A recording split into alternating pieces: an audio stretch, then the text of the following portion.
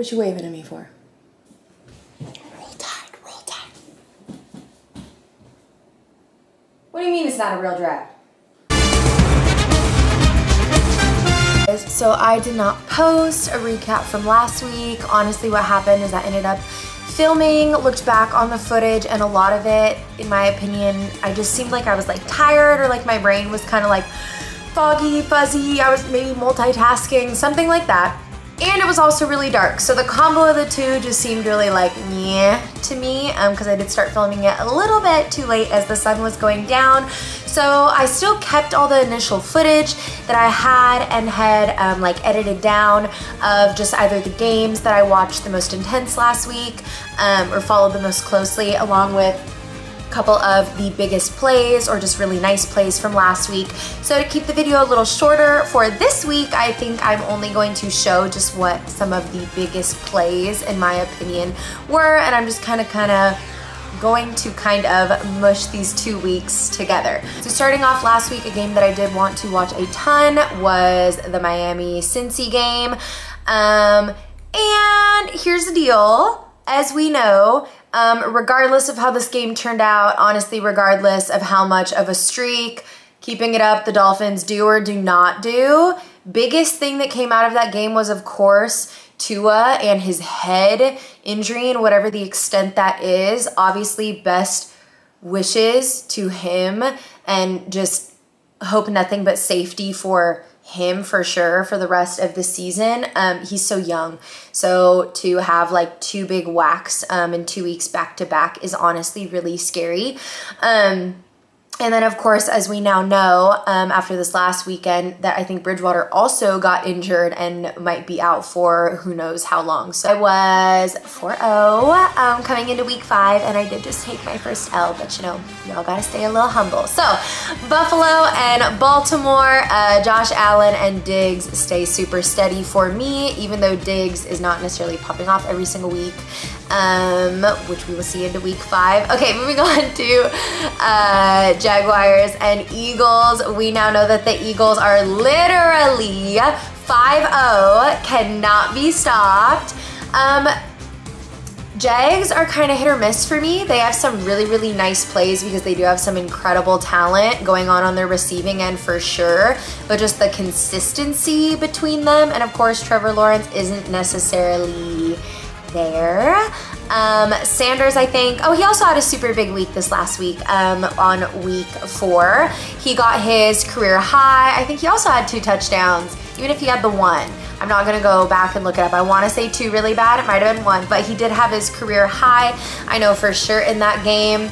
Someone else who had their career high was Hockenson, finally having a huge week. He has pretty consistent weeks, but he had a huge one, and I definitely did need it, and it was exciting. Of course, there were a lot of just injuries and people who were out on Detroit, so I assumed that his usage was gonna be a lot higher, and it was. So that was exciting to have 2 people that I played in 2 different positions, both have literally their career highs on weeks that I used them. I thought that that was really fun. And yeah, I think the big comment, I mean, you can see in a lot of these plays that what I was noticing in week 4 is how many big breakaway plays there were. Just guys really catching like huge passes, or people just having a lot of, this one was crazy for Hockenson for sure. Wow, when the tight end breaks out like that, and he did almost make it into a really long run, but just a lot of long runs I feel like I saw from week 4. For sure, people were moving. So, and another one, there was that other Hockenson one. Wow, I have so much footage from this game. Oh, I remember, because it was the highest offensive game yet in the first 4 weeks. And let's pause for 2 seconds and talk about the fact that Detroit has the #1 offense so far, or at least through the start of week 5, they have the #1 offense, or had the #1 offense in the league, yet had, I think, 32 out of 32 for defense. So you're like,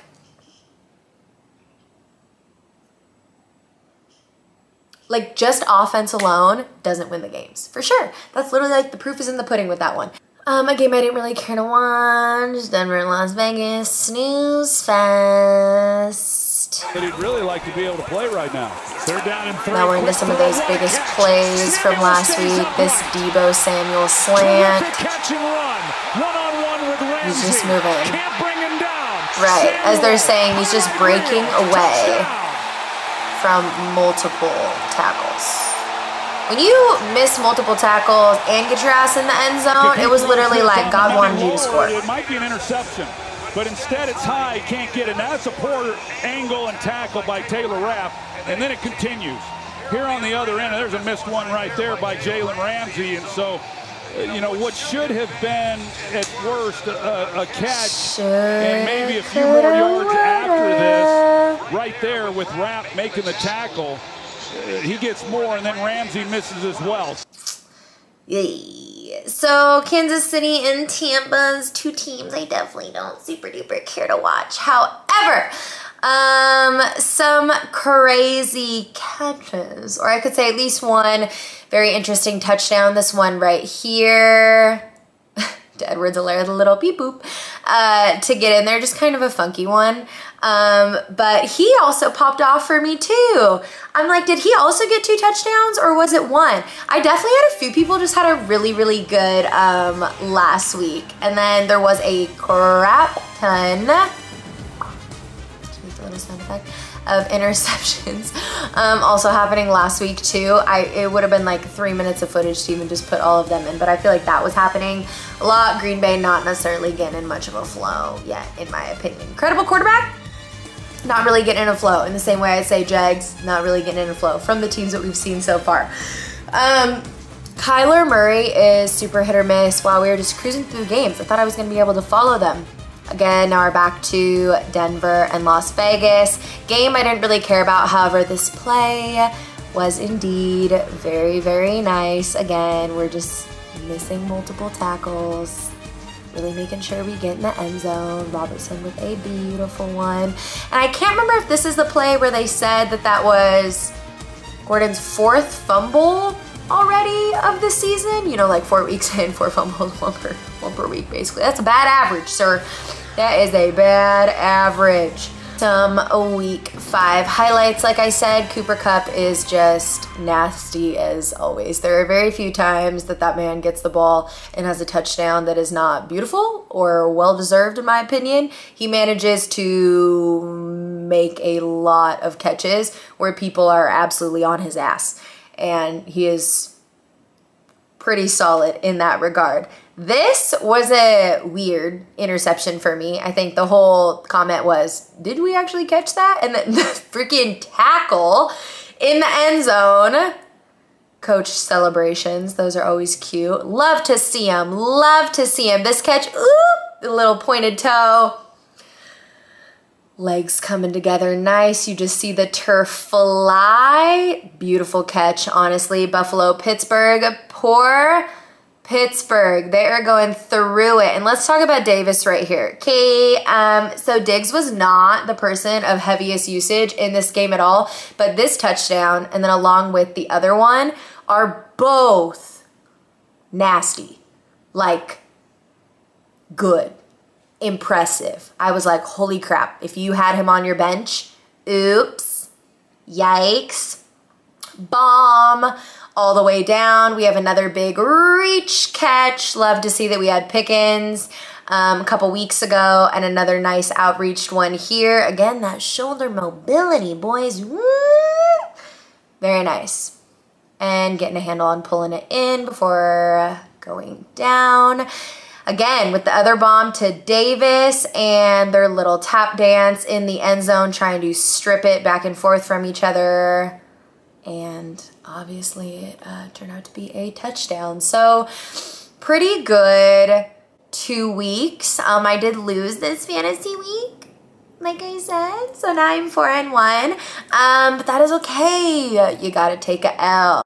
I'm really bad at losing. Like I have a little bit of woohoo energy right now because I'm super caffeinated. But I don't take L's well. I really, really don't. So I wonder if you guys can hear that helicopter. Life in LA, Hollywood specifically. The games that I'm going to be most curious to watch in week 6, if I'm looking, probably gonna be Vikings and Dolphins. I would originally say I'm not gonna mind, but now if Dolphins really are on their third string quarterback, because I do not know how long they're planning on keeping Tua out. Ravens and Giants could be cool. I mean, Giants are still sitting 4-1. Steelers, I wish were getting on a little bit more of a rhythm, but since they aren't, Bills and Chiefs should be super solid. So should Cowboys and Eagles. Those are both games where we have people only sitting at 4-1, other than, of course, the Eagles actually sitting at 5-0. Yeah, so... And what's nice is that the Cowboys and Eagles are the 5:20 p.m. game, so you don't have to worry about missing any highlights or anything exciting in that game, as it will be the only one on at that time. So again, I hope you are healthy, blessed, don't stress, it's just fantasy. And I will catch you guys in the next one.